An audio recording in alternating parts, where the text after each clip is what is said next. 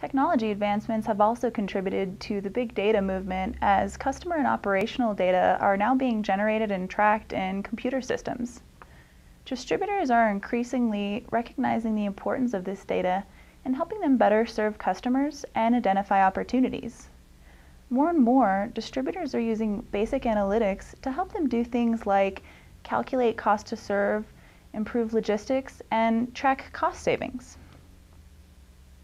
But as far as big data, which many I spoke with defined as more of a creative, exploratory process involving much larger amounts of data, many distributors feel they're just not there yet.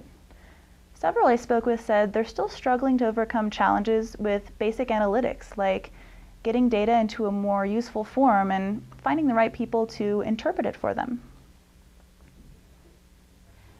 Distributors are thinking more strategically about inventory management in 2013. John Schriepfeder of Effective Inventory Management says he's been getting more inquiries from distributors who want to get as lean as possible without affecting their customer service. But while this was the case last year, and certainly the year before as well, Schriepfeder tells me that in the past the impetus was fear. Now he believes distributors have left survival mode behind and have raised the bar for what they can do with inventory to affect their bottom lines. He says that this more aggressive approach to inventory management is showing itself in the increased respect inventory and procurement professionals seem to be getting. Related to inventory, distributors are also getting smarter about vending, and so are their customers.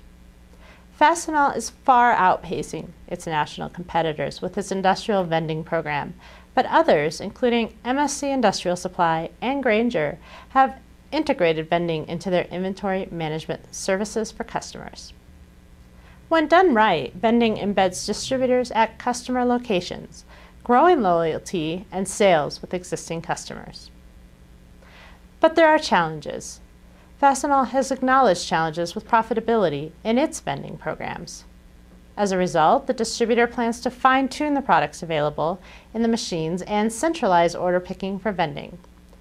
It also recently announced it was going to slow down its implementation. It installed 11,000 new machines in the first half of 2013, which does not put it on pace to reach its 30,000 new machine goal by the end of 2013. Still, Fastenal remains far ahead of its competitors, touting a first-mover advantage. The impact of this and other distributors focusing on vending as a growth strategy is yet to be seen.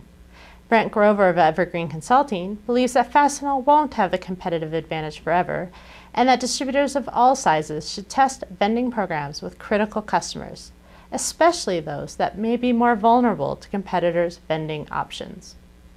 Some distributors are simply staying away from vending as an option, depending on their product mixes or niche, but others have developed solutions of their own.